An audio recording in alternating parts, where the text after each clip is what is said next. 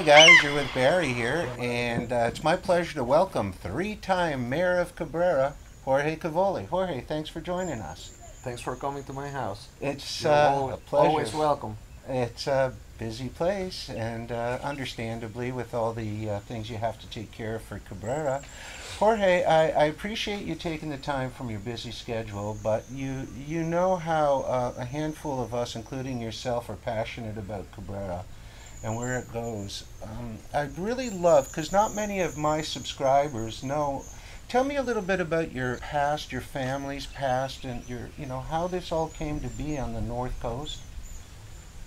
Well, I'm the son of an Italian immigrant that came here in the late 50s, Mm-hmm. and he married to my mother, which was the daughter of a farmer in the area. Mm-hmm. So, they bought property here for farming basically, Mm-hmm. which eventually turned to be land that has potential tourism besides Mm-hmm. the farming potential they had. So we settled here in the area. We like it here, and we went to the capital, to Santo Domingo, to go to school, to go to college, and then came back here to help this area.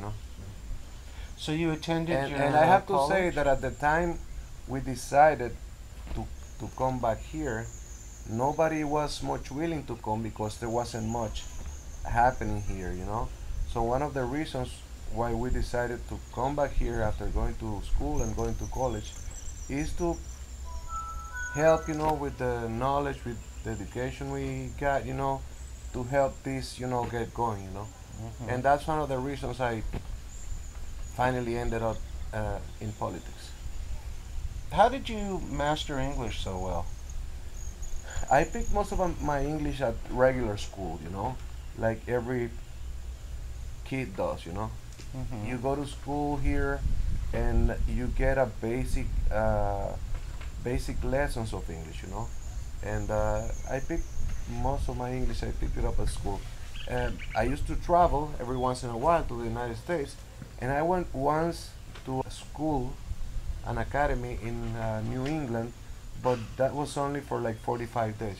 Okay. Yeah. And I've been practicing with the foreigners here, and. What was the actual moment that shifted your thought about wanting to become mayor? That's a big decision, and it's a lot of responsibility. Yeah, it's a very intense and demanding position. But I thought that at some point the youth had to kick in. Normally, the position of mayor was ran by older people. Mm-hmm. I think the youth of this country is acquiring a different view. Mm-hmm. And I was part of that vision, I think. And that's why I decided to get involved in politics, to make things happen. That this is the only way you can actually kick in, where decisions are taken. And I wanted to help with, the vision I acquired, here and out of this country. And I wanted to get involved also because I wanted to push the town towards the tourism Mm-hmm. model. Was there anything different about your reason for running for a third successful time versus your first time running for mayor? Was there a different motive? Was there a different? Did you learn from? Did you? What inspired a third term? I mean, it's a lot of work. Once you get involved in this, you Mm-hmm. have new projects.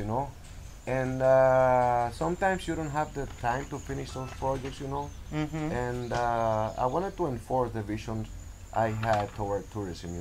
And that takes time.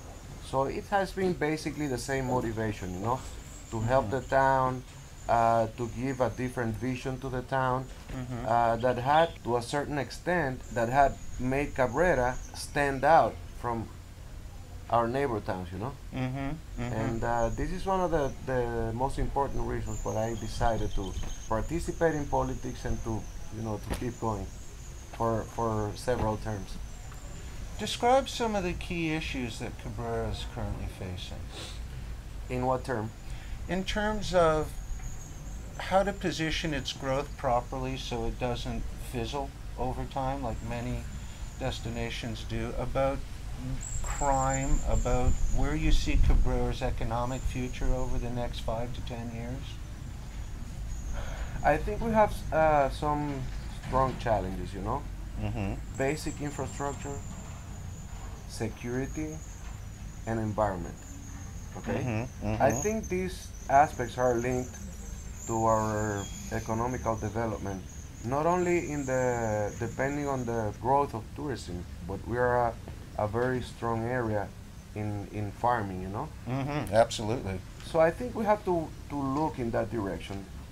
Basic infrastructure, security, and environment.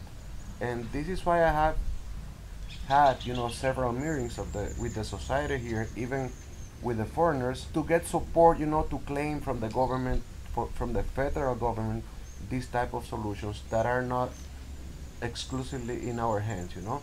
Mm-hmm. With the federal government, we have to work together with it for the solution of the uh, basic, you know, infrastructure and services like power and water, also security. In the environment part, we have more responsibilities, more direct responsibilities, and that we are working on it now, you know. And but I think we have to look in that direction.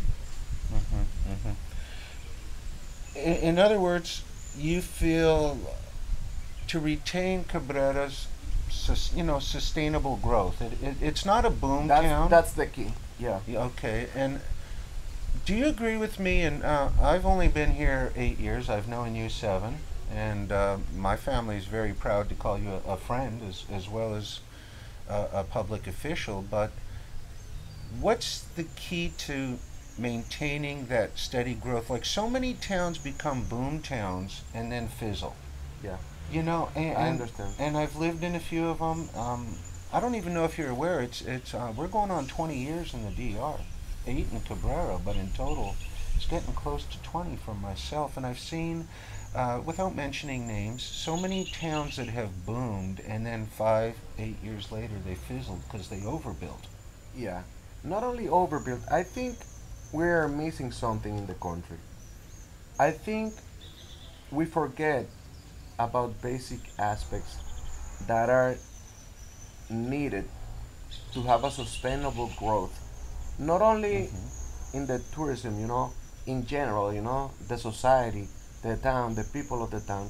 We need to have basic infrastructure. We need to have basic services. We need to have a good environment, and we need to have security. Okay? If you don't have this, if you don't improve these areas, people are going to come here. People are going to be fascinated by the natural beauties that we have in the area. But at the end, if we don't solve these problems, if we don't improve the solution of these problems, Mm-hmm. at some point, people will get disappointed, you know? Mm-hmm. Because if you want to run, let's say you want to run a hotel, okay? Let's say you have a house. If you have to provide yourself power, water, security, this is not how the world works, you know? The city, the federal government has to provide that to the citizens, you know? Mm-hmm. Because it makes life so expensive here and so low quality, you know, that people at some point get tired of this, you know? And we have to, that's why we're working on that, you know? We believe we have to, in any situation, in any city, in any part of the world, okay? You need to have your basic conditions solved in order for the society, you know, and the tourism and you know, to grow. That's what I think. Till next time, this is Barry in DR. Catch you on the other side. Bye.